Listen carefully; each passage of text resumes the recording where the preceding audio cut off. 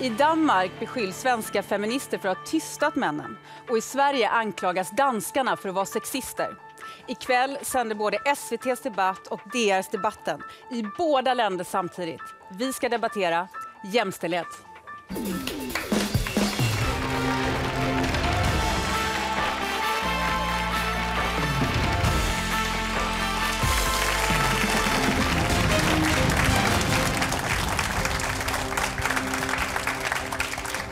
Lever vi stadig i et mandsdomineret samfund, og skal vi fundamentalt revidere vores syn på køn og kønsroller?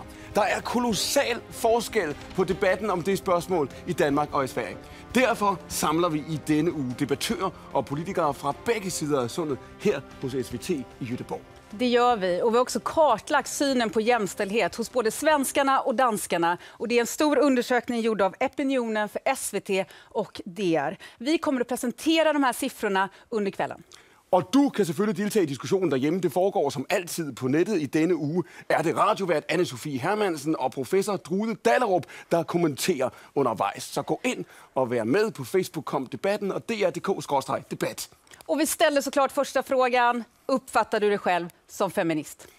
Betragter du dig selv som feminist? Selv på sådan et simpelt spørgsmål er der kolossal uenighed i henholdsvis Danmark og Sverige. Dem, der svarer ja i nogen eller høj grad, det er 27% af danskerne, men 52%, altså noget, der ligner det dobbelte af svenskerne. Janne Jørgensen kommer ned en gang, Veronica Palm kommer op på gulvet.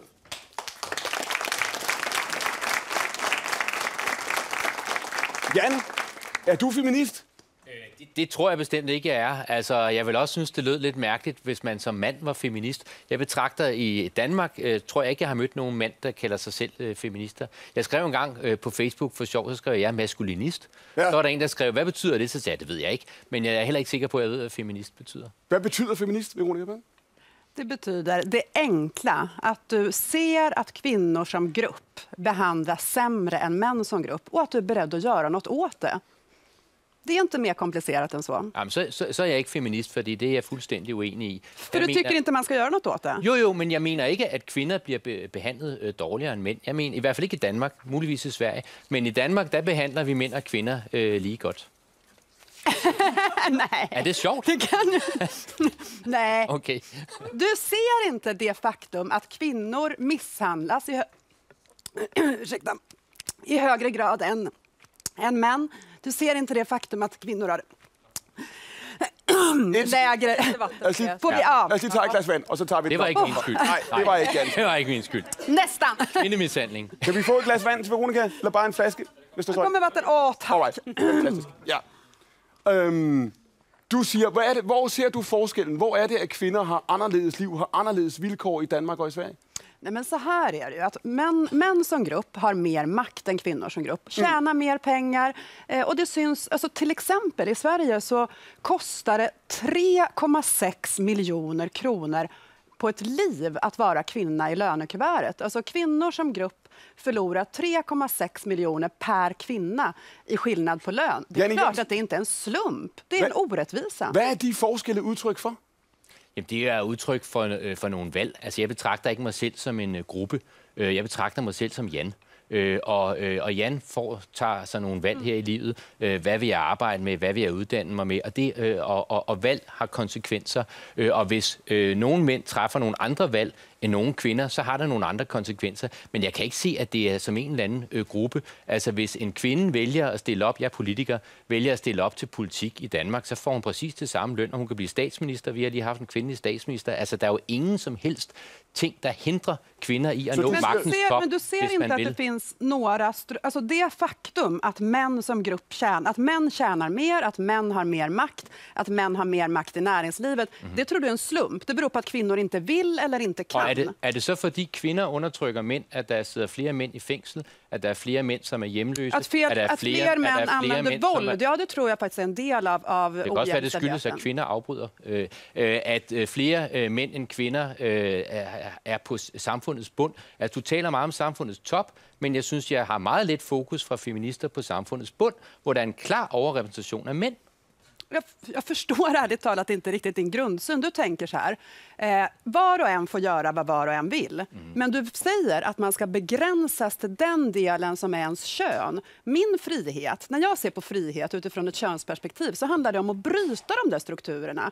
Att kvinnor inte ska behöva betraktas som kvinnor utan som människor. Att flickor inte ska behöva bemötas som bara flickor utan som barn. Och därför är det viktigt att fortsätta jobba med jämställdhet för att bryta de strukturerna som håller tillbaka flickor, som håller tillbaka kvinnor. Men hvorfor er det en politisk opgave? Hvorfor er det en politisk opgift at skabe de forandringer? Hvorfor kan kvinder ikke selv drive de forandringer i samfundet? Jag lovar, vi är många som driver dem själva. Det gör vi. Men det räcker inte. Det går alldeles för sakta. Janne Jørgensen, når man nu betragter de forskelle, der er, det er jo rigtigt, at også for mænd og kvinder i de samme professioner kan man tilsyneladende også se en lønforskel. Mange havde troet, at vi i dag ville se flere kvinder i bestyrelser og så videre, end det er tilfældet både i Danmark og Sverige. Siger du dermed, når man det er som det er sådan det er i dag, det er sådan det er om 20 år, om 30 år, det bliver aldrig anderledes? Nej, det tror jeg ikke. Altså, jeg tror, der ting forandrer sig. Men altså, jeg synes, at det er lidt interessant at se, hvis du for eksempel kigger på andelen af kvinder i bestyrelser i Danmark og i Sverige. Det er jo stort set det samme.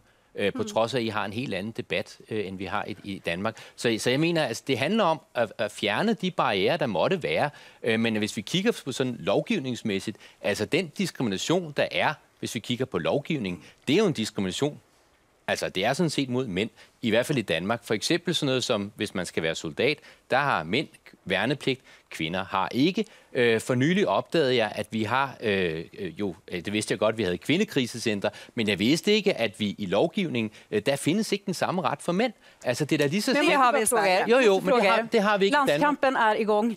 Jag måste bara fråga. Jag tänker så här, det är ju inte så stora skillnader statistiskt på våra länder ändå. Vi ligger rätt nära vad gäller löneskillnader etc. Vad är det då som säger, jag börjar med dig, vad är det som säger att den svenska modellen, att lagstifta med exempel, är bättre?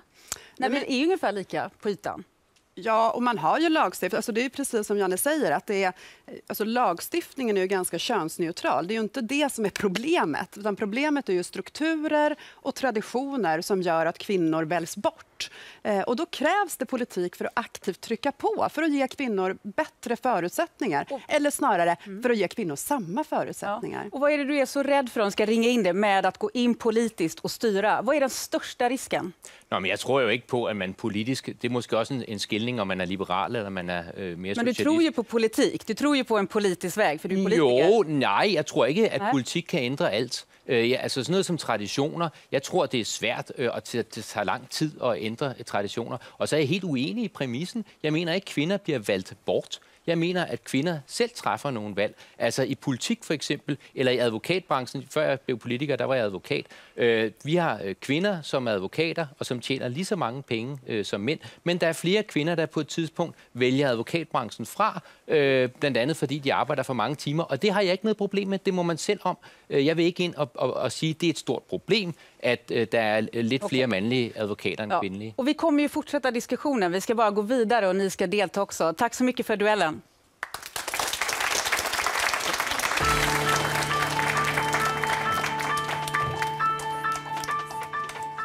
Ja, för vi ska prata kön nu. Föds vi till män och kvinnor eller uppfostras vi till det och begränsas på grund av det? Och vi ställde frågan i våran undersökning. Ska pojkar och flickor uppfostras likadant? Och då svarade 68% av svenskarna att det är viktigt, mot 40% av danskarna. Och Sverige ligger också i framkant vad gäller till exempel förskolor där man jobbar mot stereotypa könsroller. I debatten har det kallats för hemdagis, lite slarvigt, och det här har blivit uppmärksammat över hela världen. Det finns även skolor i Sverige som har infört könsneutrala omklädningsrum. Malin Melin, välkommen hit. Tack så jättemycket. Jag börjar med en lite filosofisk fråga. Vad är kön för dig? Vad symboliserar det? För mig är kön något biologiskt som vi föds med, och det kan vara man, kvinna eller någonting annat. Det finns det personer som föds med intersektionella kön också. Men för mig handlar det ju väldigt mycket om att vi ska fostra människor och inte fostra pojkar och flickor. Och särskilt män tror jag väldigt mycket på att vinna, på att vi blir mer jämställda. Mm. Och jag vet att på BB så tog ju du det här beslutet när du själv fick barn. Jag tänker inte berätta för släkt och vänner vad det blev. Det blev en människa. Ja. Varför tänkte du så? Därför att jag tror att vi har väldigt mycket förutfattade meningar om det föds en pojke eller flicka. Man kan ta exemplet hon åker skridskor eller han åker skridskor. Så tror jag att många människor får olika bilder i huvudet vad man ser framför sig. Och vad den skridskoåkaren gör och vad man har för utrustning på sig. Lone Frank, har ni inte poäng i det? Han åker skridskor, hon åker skridskor. Jag tror du ska förlåt, där sitter du. Det är danskarna. Ni är alla snygga, lika snygga så jag blir så här förvirrad. Hen åker skridskor. Jag förstår simpelthen inte ordet. Altså, det er skøjter. Skøjter. Ja, hon tog ett exempel. Vad säger du? Spelar det någon roll vilket kön, alltså om man säger han eller hon? Malin berättar till exempel inte vad hennes barn har för kön. Hon tycker inte det är viktigt. Vad säger du om det? Altså, jeg synes, det er et underligt signal at sende. Det er sådan lidt ekstremt. Altså, vi fødes, som du også selv siger, vi fødes med et køn. Og en kønsidentitet, den er faktisk nedlagt meget, meget tidligt, og man kan ikke lave om på den. Man kan ikke lege med sit køn, som queer-teoretikerne mener. Man kan ikke bare indstille sig på, nu vil jeg være et andet køn. Men man føler sig, som man er. Og det er klart, at vi også som samfund og mennesker har forskellige forventninger til børn. Og det kan man med, hvad skal man sige, kulturen man kan skubbe på de forskelle, der er. Eller man kan, hvad skal man sige, skubbe imod dem. Jeg blev selv opdraget i 1970'erne, 70-tallet. Der skulle vi alle sammen være ens, og vi så ens ud. Vi havde sådan en frisyre alle sammen, og de samme smækbukser på. Og man prøvede at få drenge og piger til at lege det samme. Det kunne ikke lade sig gøre. Men vi blev mere ens opdraget, tror jeg, dengang, end man for eksempel gør i dag, hvor en helt masse piger går rundt i lyserødt tøj, for de er helt små. Og man ser jo, altså, det med, at det bliver en backlash eller en modreaktion. Og pynt her, ikke? Og det er jo at skubbe på nogle, hvad skal man sige, naturlige tendenser, som er der i forvejen. Så kulturen kan arbejde med eller mod de forskelle, der er. Malin? Ja, du sa här att man föds till en könsidentitet och där skiljer ju min syn lite grann. Man föds ju med ett kön. Men jag tycker inte det är relevant, utan jag tycker det är viktigt att varje människa får själv skapa sitt liv och sin identitet. Och det, för min egen del så är kön inte det viktiga i mitt liv, utan exempelvis jag är vegan, jag kämpar för miljön. Det är viktigt för min identitet. Men att jag är kvinna... Alle kan jo se, du er kvinde. Alle ved, du er kvinde. Alle behandler dig som kvinde. Og man kan ikke komme udenom, at man har et køn. Ja, så man kan ikke bare skifte det ud. Men det betyder jo ikke, at kønnene ikke er ligestillede. Selvfølgelig skal alle have lige muligheder. Hvis du spurgte mig, om jeg er feminist, så vil jeg sige nej, jeg er egalitarist. Jag menar alla ska ha lige muligheder och lige adgang. Okej, men får jag bara fråga då? Välkommen. Tack så mycket, Linda. Ja. Om det är ju ingenting som hindrar dig från att kalla dig kvinna. Det är ett jättepraktiskt ord man kan använda. Han, hon eller hen. Varför kan vi inte bara få göra det? Men vad är grunden till att skulle säga hen? När vi vet att folk är ett ord här. Eller hon. Men tycker du att det är så viktigt för dig att bestämma vad andra människor ska göra? Nej, men låt dem bara vara fria och säga som de vill. Det hotar inte dig, jag lovar. Ja, det är helt viktigt för någon i Sverige att man inte må sige hun og han. Och det menar jag är en tåbelighed.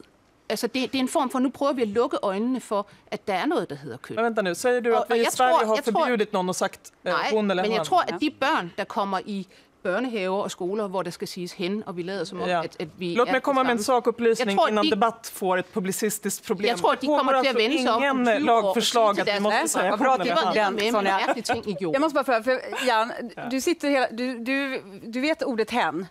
Ja, okej. Ja, du vet att det finns. Men du använder inte det i ditt Nej, det gör jag inte. Okay. Det gör jag. David, du är ju, vad ska man säga, på danskarnas sida, debattörerna här i den här frågan just. Du tycker att det blir ett experimenterande. Alltså, man ska ju komma ihåg det här, vi diskuterar här huruvida man föds till man eller kvinna eller så här. Det är ju uppenbart att det är extremt stora skillnader på män och kvinnor från födseln, från dag ett. Det vet varenda människa som är förälder. Men Malin säger också, vi har ett biologiskt kön, men måste vi ta hänsyn till det sen? Ja, det måste vi därför att det finns ju mängder med undersökningar som visar till exempel om man uppfostrar män som kvinnor så får de illa av detta. Det ser man på pojkar som har blivit uppfostrade som har saknat sin penis, till exempel, där man uppfostrat dem som kvinnor och de får oerhört illa av det här. Det finns mängder med undersökningar på detta. Det finns undersökningar som visar att kvinnor med så kallat androgenitalt syndrom som då får väldigt mycket testosteron, de blir som pojkar, etc. Det finns hur mycket undersökningar som helst. Det är en sån vulgär debatt det här, att det bara skulle bero på sociala konstruktioner. Det är naturligtvis har ingenting med verkligheten att göra. Det är bara fria fantasier från människor som på saker. Det här. Det är väldigt upprörande. Jag är mor till 3 döttrar. Jag uppfostrar dem till barn, till människor. Det är mitt syfte. Jag vill att de ska bli kloka människor. Jag vill inte vara en del av dem som ger mina döttrar sämre förutsättningar än deras killkompisar. Det handlar inte om att jag försöker lura dem. En annan viktig sak är vilka är det som får illa i dagens samhälle? Jo, det är unga killar. Unga killar klarar inte skolan. Unga killar begår självmord mycket oftare än kvinnor. Killar är utsatta för mycket mer våld. Men det här beror också på olikheter hos könen som där man måste möta dem för. Och jag tror ju att det är väldigt viktigt att om man ska behandla folk på ett jämställt vis, då ska man veta om att de är olika. För om man börjar behandla dem som likadana, då landar man fel.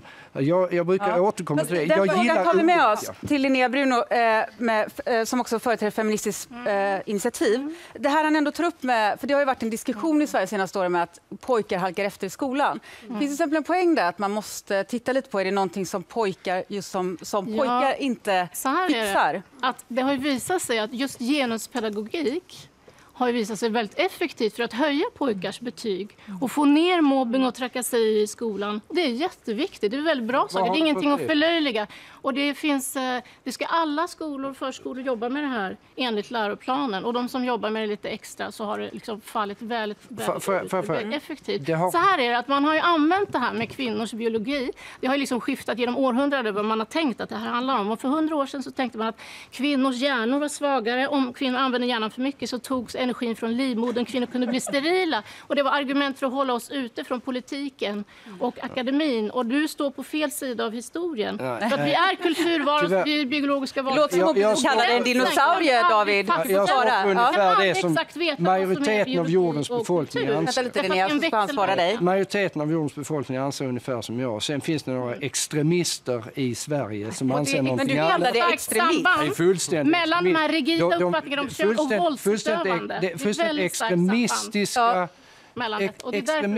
uppfattningar utan Malin, jag tänkte sakkunskap. återgå till dig ändå. När du hör det här att det är extremism, vad säger du då? Ja, jag tänker att det är lite missuppfattning. Jag är absolut inte intresserad av att stoppa mitt barn från det ena facket in i det andra, för då har vi helt misslyckats. Utan jag vill ju inte ha några fack överhuvudtaget, udan jag vill ha en hel regnbåge med uppsättning. Att mitt barn själv ska få välja vilken könsidentitet, vad man vill ha för kläder, vad man vill ha för leksaker, vilka fritidsintressen, vilka åsikter och så vidare. Om barnen väljer själva så kommer killar i högre grad än tjejer välja att syssla med traditionellt killiga saker från dag 1. Tjejer kommer i högre grad än killar välja traditionellt kvinnliga saker. Däremot kan vi påverka dem att förvirra deras tillvaro, deras barndom på det sätt som du vill göra. Men Lone, jag tänker så här, jag bara leker med tanken att eftersom samhället ändå är rätt inriktat på, jag har barn och nu öppnar man ju de här leksakskatalogerna inför jul. Ja. Och det är ju fortfarande mycket liksom prinsessor och rosa och det är blått och det är traktor som du får köra, jag får stå i min prinsessklänning.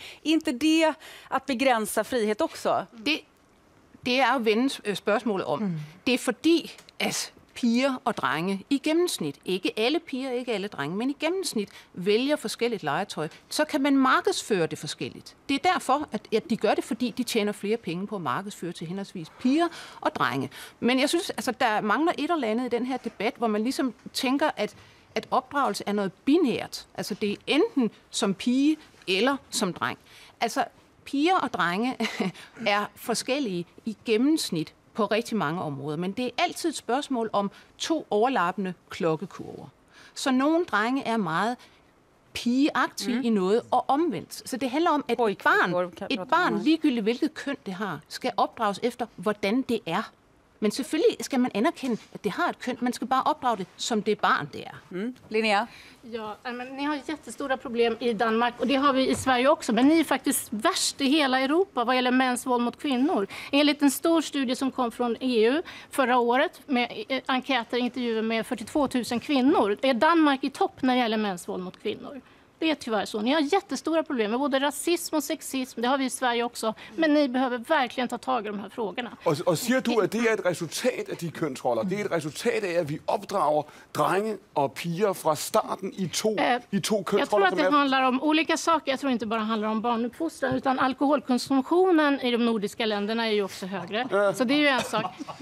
Var det roligt? Jag vet inte. Vad var roligt med det? Men, Nå, men jeg sidder her med nogle billeder af nogle berusede danske mænd, der vælter rundt og slår deres kvinder. Altså, det er ikke det Danmark, jeg kender. 52% av de danska kvinnorna svarar de har varit med om fysiskt eller sexuellt våld.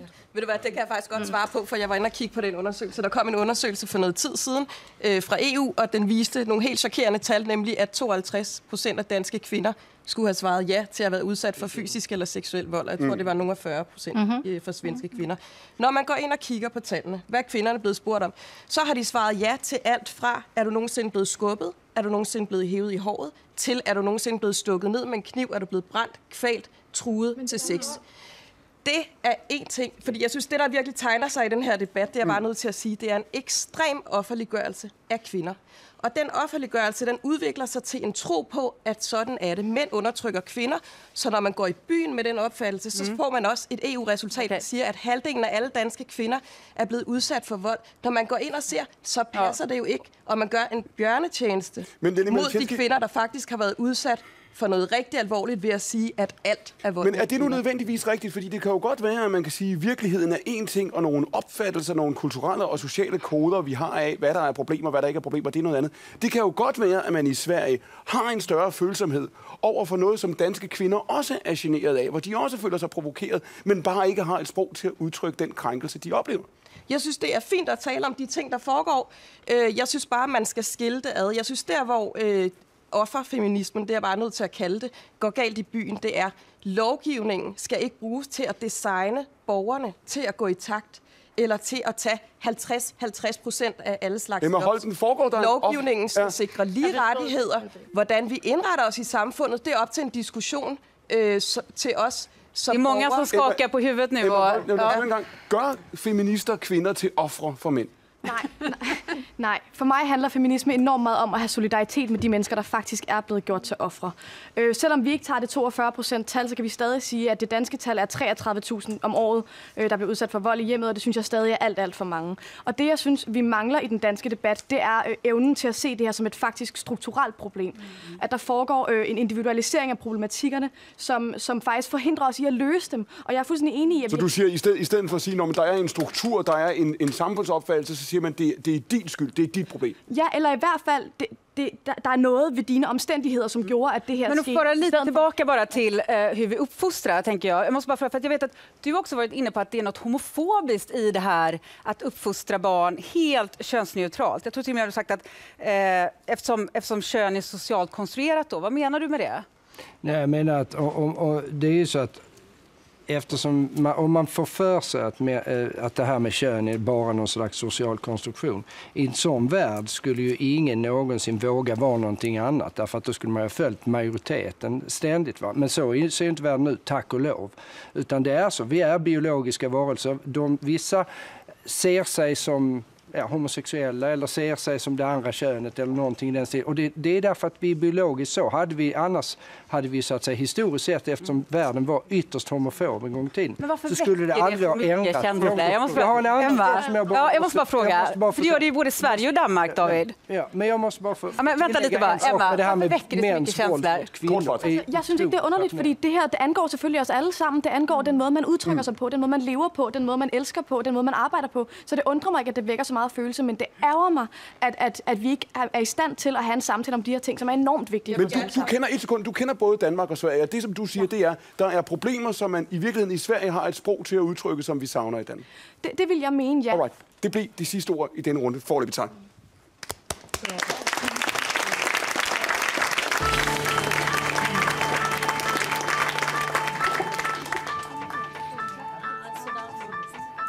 Og i aften kan du jo som hver uge gå ind og debattere undervejs. Det foregår på dr.dk/debat, på Facebook.com/debatten. Det er radiovært og meget andet, Anne-Sophia Hermansen, samt professor Drude Dallerup, der i denne uge diskuterer de spørgsmål, vi rejser undervejs. Findes der et patriarkat? Lever vi i det, man kan kalde et mandsdomineret samfund i Danmark og i Sverige? Det er der jo altså, som vi allerede kan konstatere, forskellige holdninger til.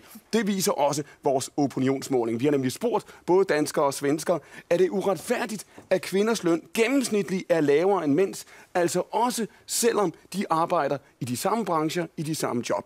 I Sverige er det 88%, der finder det uretfærdigt. I Danmark der er tallet blot 77%. Vi spurgte også, er kvinder undertrykte i dagens Danmark og i dagens Sverige? Blandt svenskerne siger 26% ja. I Danmark er det blot 10%, der siger, at kvinder er undertrykt. Er kvinder undertrykt i Danmark, Lene Malicinski?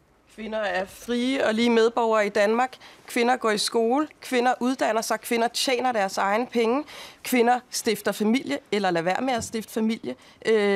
Kvinder, der eksisterer ikke noget patriarkat. Der eksisterer en masse kvinder, der tror, de bliver undertrykt af et patriarkat. Har du aldrig nogensinde i dit liv oplevet en behandling, eller mødt nogle vilkår eller omstændigheder, hvor du har tænkt, her er der noget, jeg ikke har adgang til. Her er der noget, der ikke kommer så let til mig, fordi jeg er kvinde?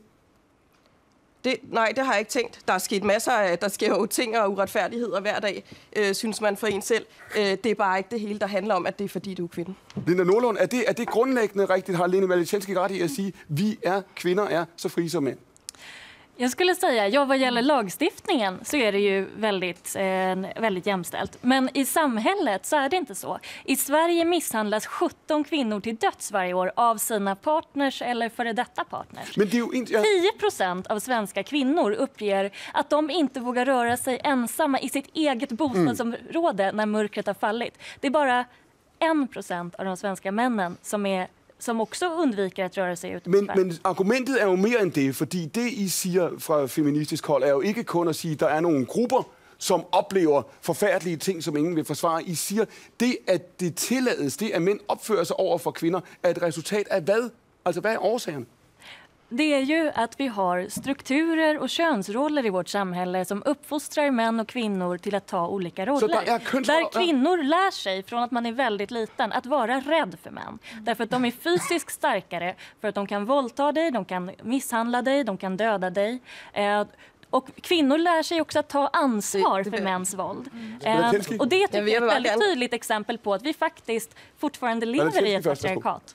Jeg vil gerne sige, at det er lige præcis nogle argumenter, der giver feminismen et dårligt ry, og det er også derfor, jeg ikke kan kalde mig feminist. Jeg er på Lone Franks hold. Jeg vil have lige rettigheder. Jeg vil ikke have særrettigheder for kvinder.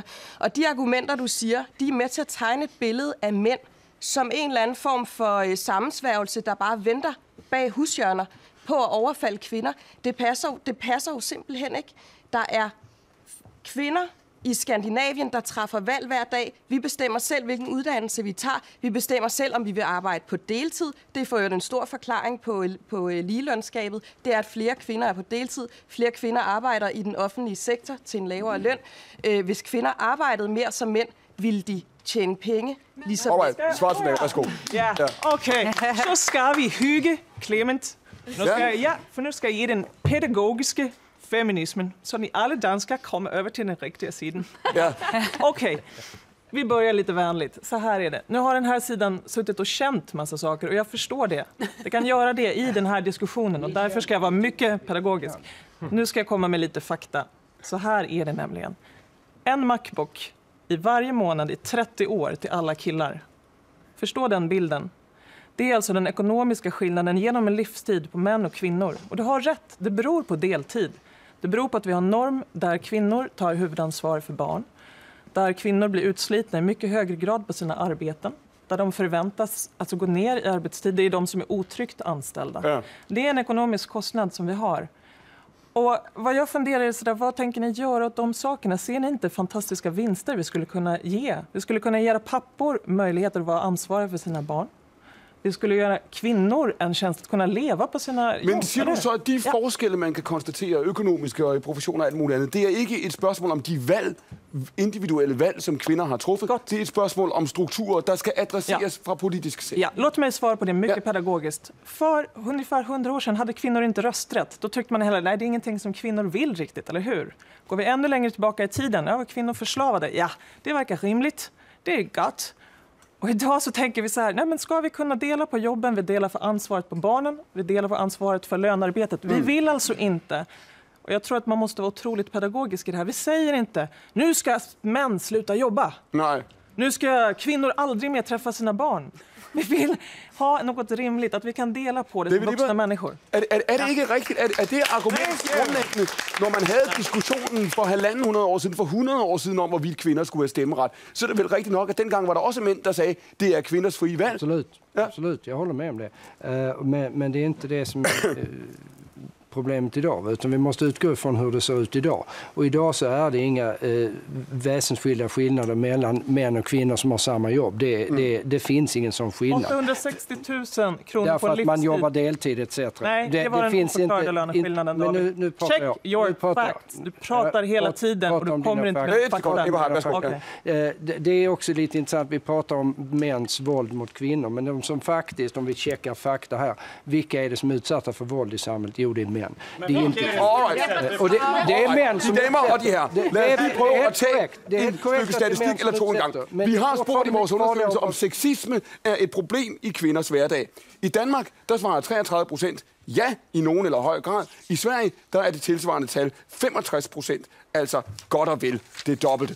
Vi har så også spurgt, hvilken rolle feminismen spiller.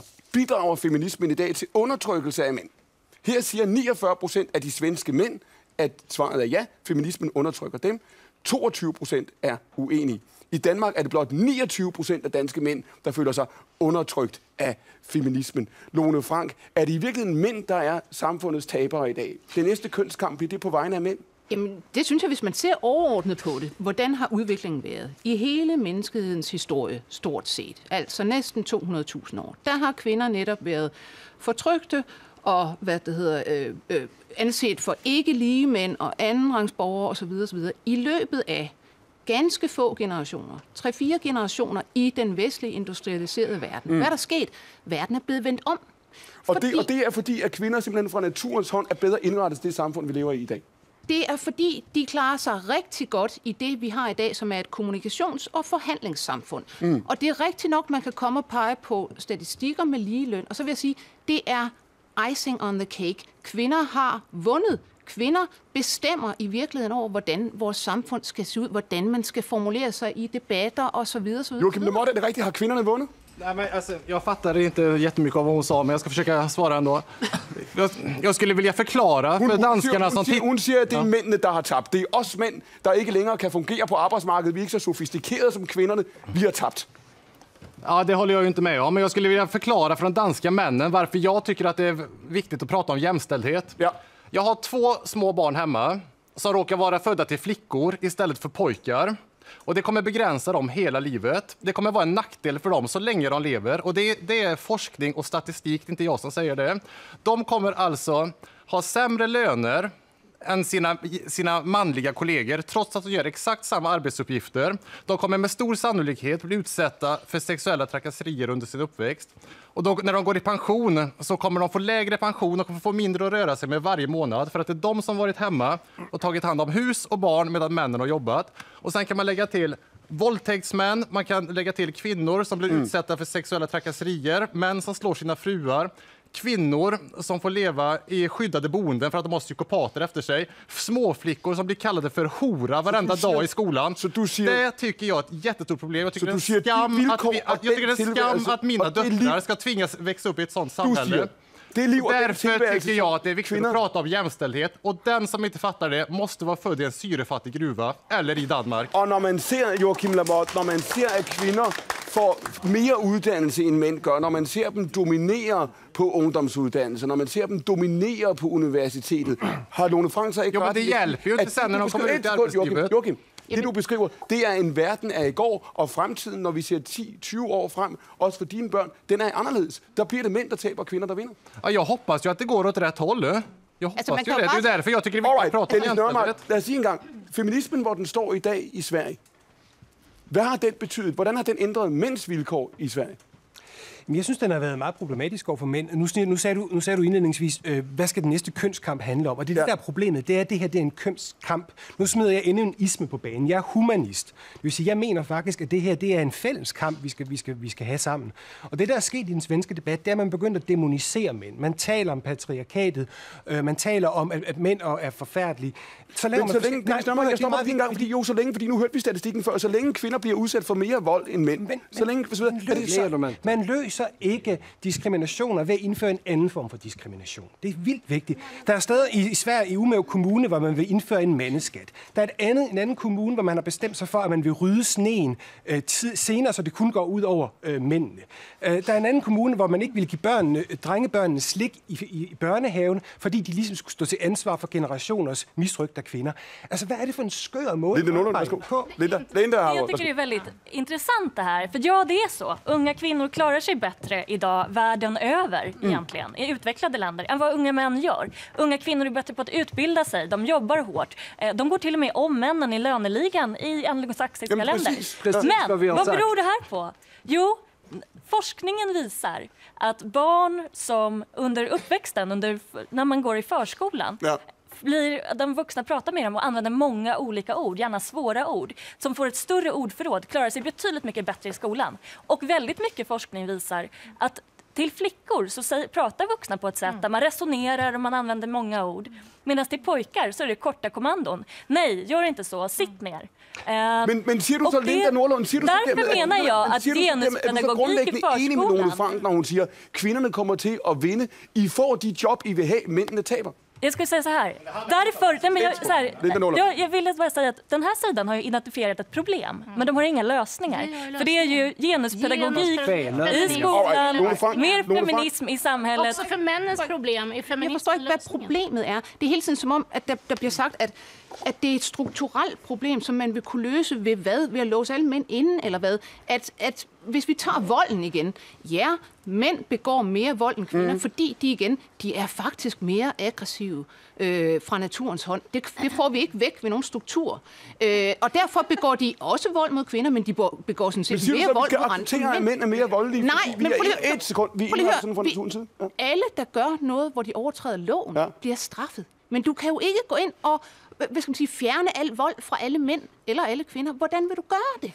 Emma Holten, de problemer, vi har tilbage, den ligestillingsdagsorden, der er du overbevist om, at det er noget, man kan adressere, skal vi sige, gennem en stor beslutning, vi træffer i fællesskab, som kommer fra samfundsdebatten eller fra politisk hold, eller hvorvidt er det noget, hvor man siger, om det er op til folk selv at drive den forandring, de ønsker sig? Jeg tror, at samfundsændringer på kulturel plan er en enorm interpellation mellem lovgivning og samfundsdebat og kultur og sådan noget. Men faktum er jo, at vi har sænket alle andre typer vold, undtagen vold mod kvinder de sidste 20 år. Og det undrer mig helt vildt, for det er vi faktisk lykkedes med. Og jeg er feminist, jeg tror ikke, at mænd er voldelige af natur. Det tror jeg ikke på. Nu siger du vil gerne have en anden opmærksomhed på de her problemer, end vi har i Danmark. Men er Sverige gået for langt? Nu siger Dennis Nørmark før, han kommer med en række eksempler. Der er eksempler fra forskellige steder i Sverige. Er Sverige gået for langt? Det ved jeg ikke, hvad det betyder. Jeg ved ikke, hvordan ligestilling kan gå for langt. Altså, jeg oplever ikke en klapjagt men er det ligestilling, Emma Holten, i det øjeblik, man siger, her er en særlig gruppe, nemlig mænd, der skal behandles på en særlig måde? Er det så ligestilling? Ja, hvis det leder til... Altså, jeg synes godt, at man kan have tiltag. For eksempel så kvoterer vi jo for eksempel mænd ind på tandlæge og læge på Syddansk Universitet gennem kvote 2. Det synes jeg er et helt fint tiltag, når vi oplever, at mænd oplever en diskriminering i processen. Er det det, Nørmark? Og det synes jeg er helt fint, fordi jeg synes, vi skal have et ligestillet samfund, og jeg er opmærksom på, at vi må eksperimentere os frem på måder, hvordan vi kan opnå. Vil du hellere have en læge, der er en mand, end en læge, der er god? Jeg vil have en læge, som har fået de muligheder, den læge skal have. I får ikke mændene med på den her idé, hvis I bliver ved med at behandle den, som I gør.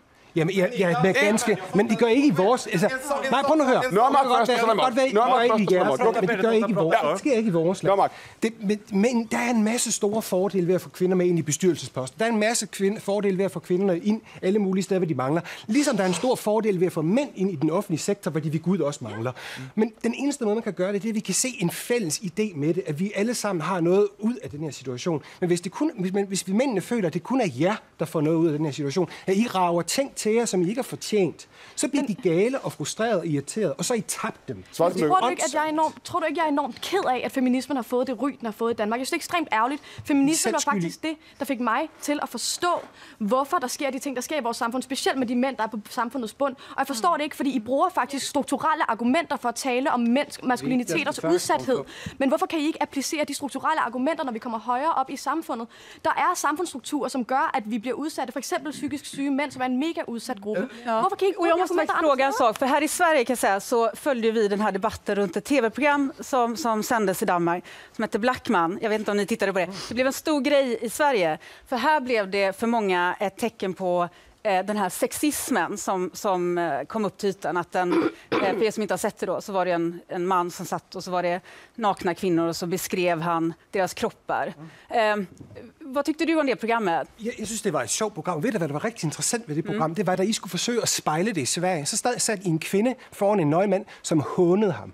Det var overhovedet ikke det, der foregik i den danske udsendelse. Og det er det, der er så synd for jer, at I kan simpelthen ikke finde ud af at tale om det her på en ordentlig måde. I bliver simpelthen så enormt krigeriske og aggressive. Men tyckte du att det var ett sexistiskt program? Eller? Det var ikke et sexistisk program. De stod og lovpriste kvindekroppen, men det gjorde de. Ska du få og det fråga ved jeg godt, at I kan simpelthen ikke snakke uden at se porno. Men det kan vi godt. Och det är en kæmpe kulturell forskel på vores to länder. Okej, har ni haft motsatsen någon gång? Skulle jag kunna göra ett sånt program och Clement är naken och jag beskriver hur han ser ut? Det skulle landa lika bra. Det kunne være rigtig intressant. Okej, det var med estetiska skäl. Nej, men det var det. Du vill svara. Nej, men det var det jag skulle vilja fråga. Varför har ni inte motsatsen då? Att några kvinnor får sitta och bedöma en mans kropp till exempel? Det går inte. Varför går inte det? Är det för att de är för fula, ni danska män, så att det är omöjlig uppgift? Låt honom svara. Det var Blackman, der fik idéen til programmet. Blackman fick idéen till programmet. Men jag måste också fråga... Vänta lite. Jag vill ta tillbaka till Emma. För jag tänker så här, och jag följer ju ditt fall. Du var ju också utsatt för det som kallas för hämndporr. Jag tror att hade du bott i Sverige så tror jag att vi hade sett kampanjer. Backa Emma. Hur blev det i Danmark? Alltså det har ju blivit en viss backa Emma-rörelse nu. Och det med att bli utsatt för... Alltså jag tycker det är problematiskt att prata om Blackman och säga det kommer alltid finnas idioter som gör dumma saker. Jag är inte så med faktiska vardagen. Vad är det som händer? Och det som hände för mig när jag var utsatt för... Gud, nu talar jag svensk. Undskyld. Det der skete för mig... Det får du göra. Prata svenska. Overgreb, det var, at jeg oplevede en enorm mangel på støtte og forståelse og empati for alvorligheden af, hvad det vil sige at være seksuelt udstillet som kvinde og offergjort.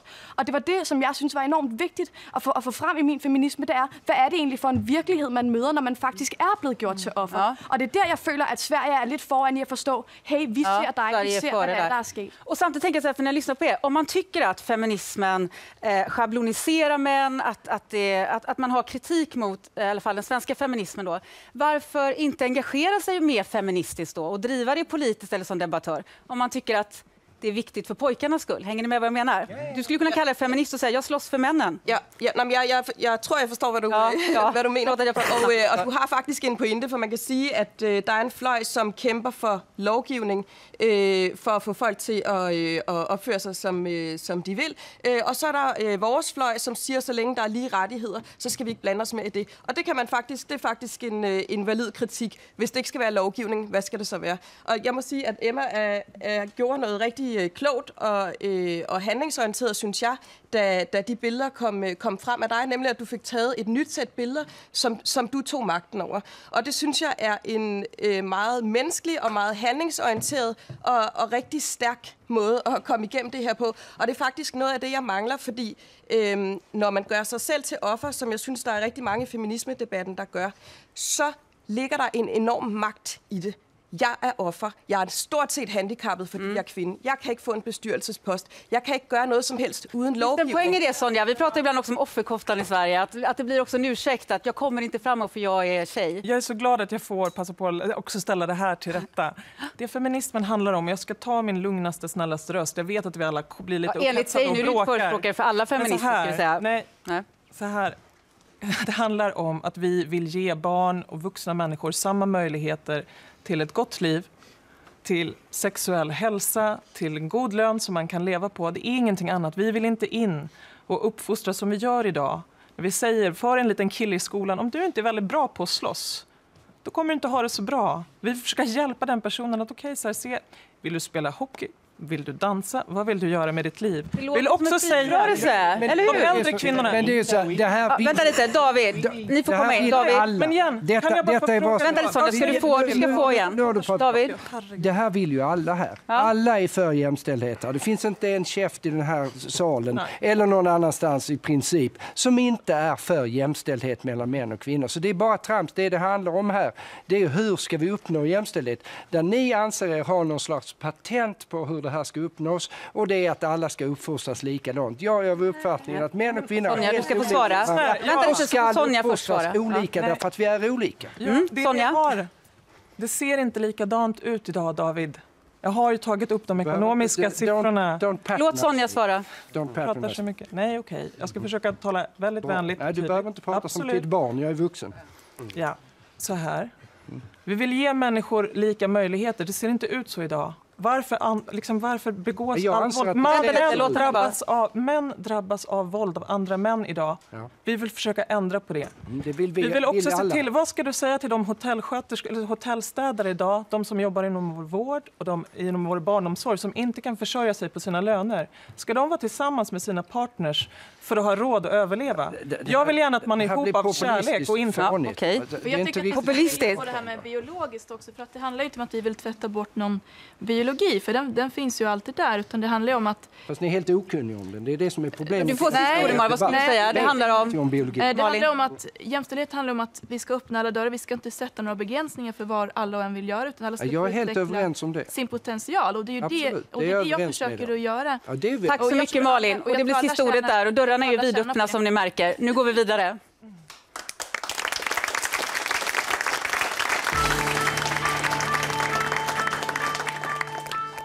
Ja, och då är ju frågan hur vi ska gå framåt. Och då menar ju många att en av de viktigaste jämställdhetsreformerna är att föräldrar ska dela mer lika på barnledigheten. Det brukar man säga skulle kunna göra att kvinnor slipper fastna i de här deltidsyrkena och även halka efter lönemässigt. I Sverige så är det 3 månader i föräldraförsäkringen som är öronmärkta åt pappan.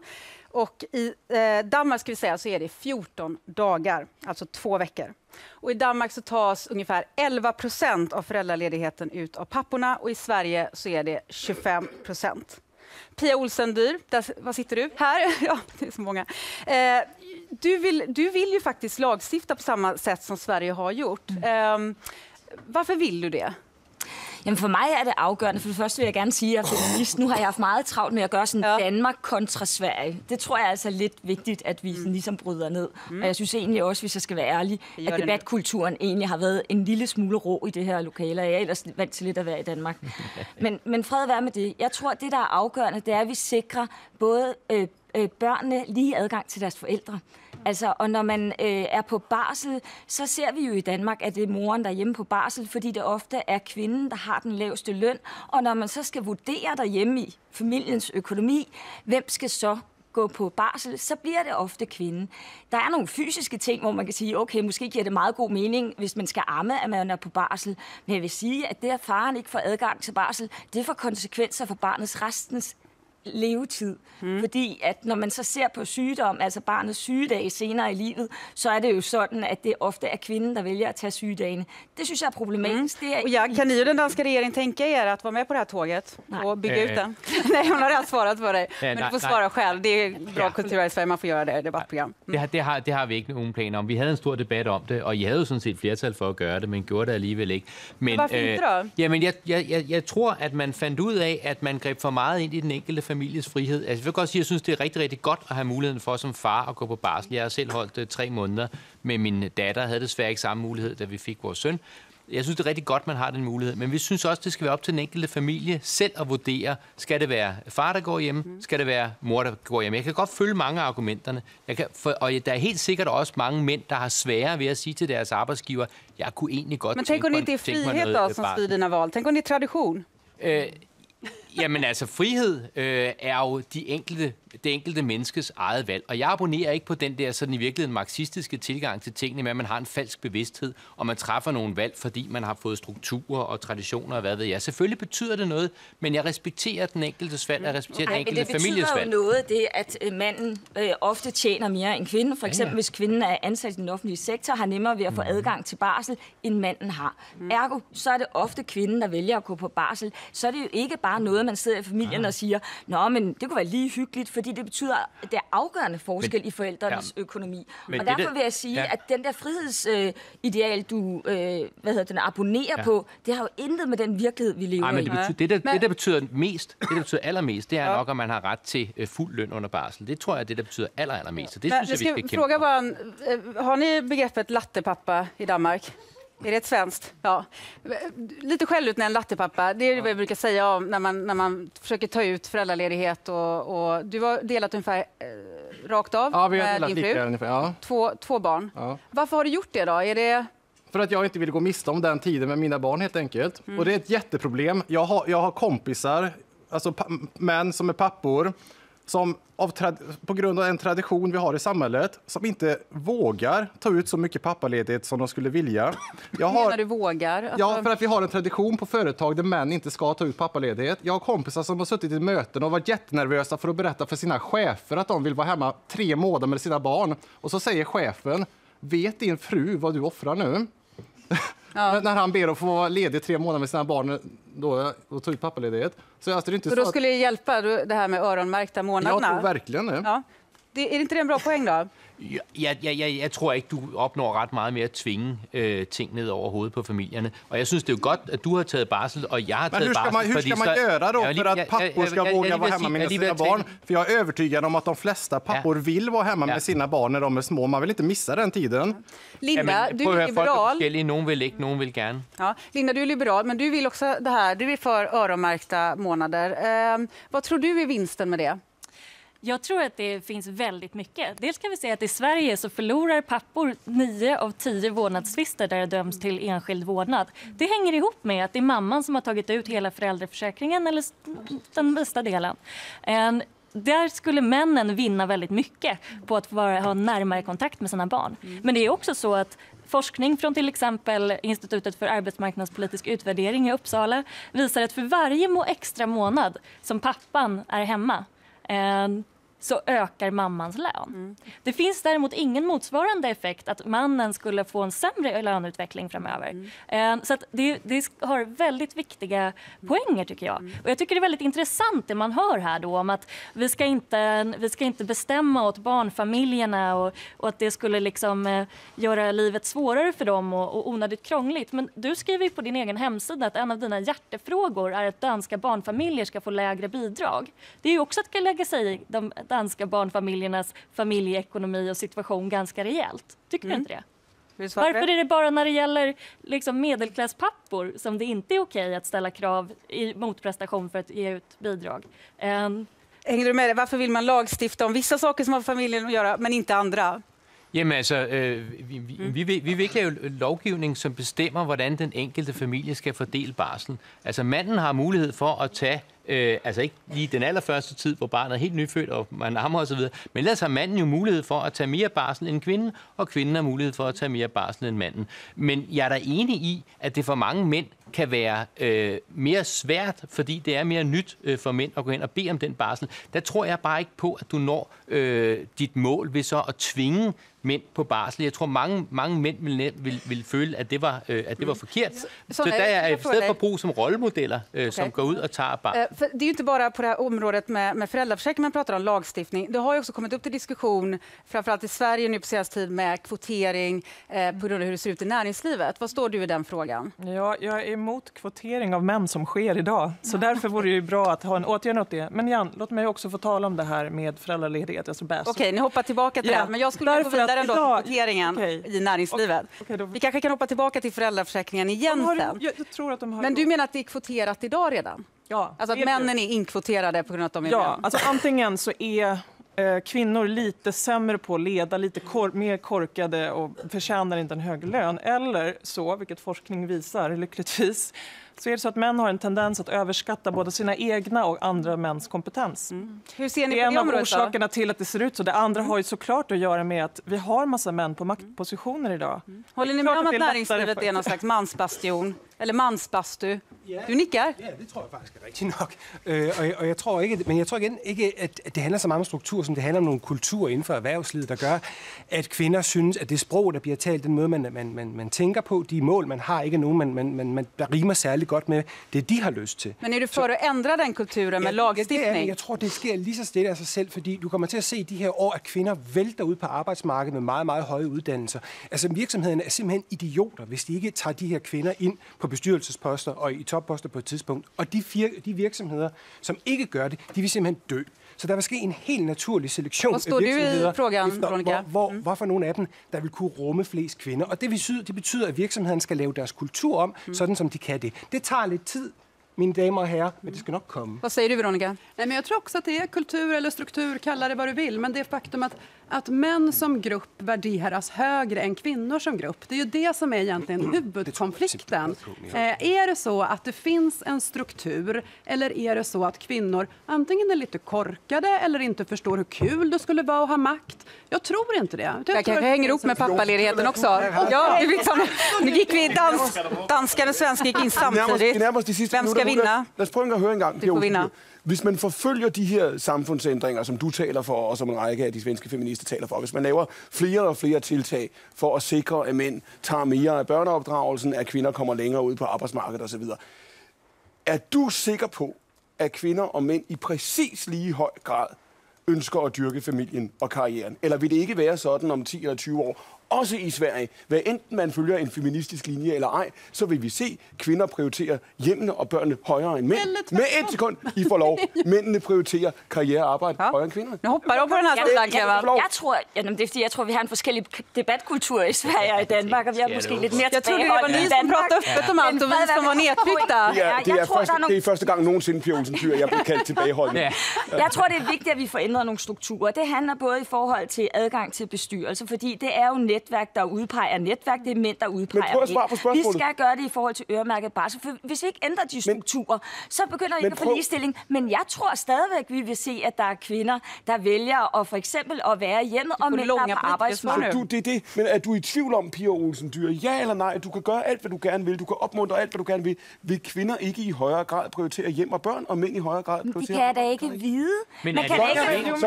Okej, så här tänker jag. Återkom till mig när det är 40-60%. Det bryr jag mig inte om. Idag har ni i Danmark 7%. Är det verkligen så få som vill vara pappor? Och apropå att vi avbryter, jag ber om ursäkt, men har ni tänkt på hur mycket mer ni låter den här sidan tala till punkt medan ni avbryter oss? Vi försökte men så fortæl mig en gang, Ni har ju ett övertag i Sverige, så ni har kommit längre. Når man har så stor forskel, så stor sjældent, når du får lov, Joachim. Når man har så stor forskel på, hvordan man i tale sætter det her problem, hvor meget I diskuterer det i Sverige. Hvis det var rigtigt, at kvinder var undertrykte, hvis det var rigtigt, at de ønskede sig en fuldstændig anden tilværelse, hvorfor har de så ikke taget den? Hvorfor er Sverige så ikke kommet længere, når man kigger i statistikken? Vi har ju kommit en bit, men det är ju på grund av att det är stort. Vi snackar inte om oss kvinnor och män som sitter här idag. Vi pratar om de som jobbar inom vården som fortfarande förlorar oerhört mycket pengar. Att vi ska kunna försörja oss. Alltså, tanken är att vi ska ha det gott samman. Jag vill också säga bara, vänta lite. Vänta allihop, jag vill också säga att eftersom det är våra gäster vi på svensk mark idag, så vi låter dem också få prata till punkt. Men jag vill bara fråga dig kort. Är det någonting du kan säga ändå som att de danska debattörerna, att du tar med dig? Någonting som du har lärt dig? Något som är bra? Jag skulle vilja uppmana danska män att vara hemma med sina barn ännu mer. För jag tror att det finns men vad kan du lära dig av dem, Jocke? Inte mycket. Okay. Jag tror att det finns en feghet att man inte vågar. För de flesta vet om att det är en mycket större utmaning att byta blöjor än att ta hand än att gå till jobbet. Jag är faktiskt sur på dig nu. Fordi du skal passe på med at være så moralsk over for danske mænd. Jeg oplever rigtig mange danske mænd, der gerne vil være hjemme hos deres børn, og du skal ikke sidde og være overdommer. Jag säger att man är mycket mer man om man byter blöjor än om man inte gör det. Men siger du så også dermed, Joachim, siger du så, at der er et billede af et bedre liv? Siger du, vi skal som samfund sige, det er den rigtige måde at leve på? En rigtig mand, han opdrager sine børn. En riktig man tar hand om sina barn. Jag måste fråga, är det någonting på den här sidan? Känner du att du har lärt dig något av de svenska debattörerna? kort. Jag är lätt vad passionerad jag är omkring det. Ja, det är mycket passion i den svenska feministdebatten. Ja. Och herregud, Clemens, så här gör vi. Men det är märkeligt, på trods alt den aggressivitet er ikke noget længere. Vi skal sige tak for i aften her fra Göteborg. Jeg skal på vegne af den danske redaktion og det danske hold sige også god jul og godt nytår. Och tack, inte minst till våra svenska värdar. Ja, och vi ska säga det att Debatt är inte tillbaka i januari. Det här var sista programmet och jag vill tacka alla som har varit med. Nu blir det känslosamt. Alla 500 program, alla som har tittat, alla som har höjt sin röst. Det har varit fantastiskt. Länge leve debatten! Tack för det.